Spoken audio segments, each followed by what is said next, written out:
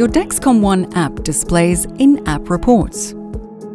Tap Reports on the home screen to see your glucose summary over the period of time you choose. You can choose between 3, 7, 14, 30 or 90 days. The report displays your average glucose. This is the average of all your glucose readings from your selected date range.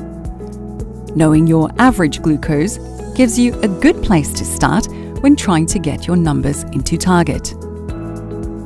Your estimated HbA1c.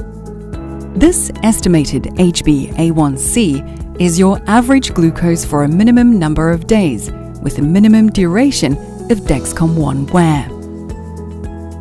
Your time in range.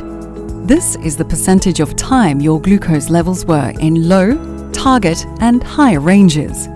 The default in-target range is 3.9 to 10 millimol. The more time spent in the target range, the better, as it means you avoid hyper and hypoglycemia. That is how easy it is to read your Dexcom One in-app reports.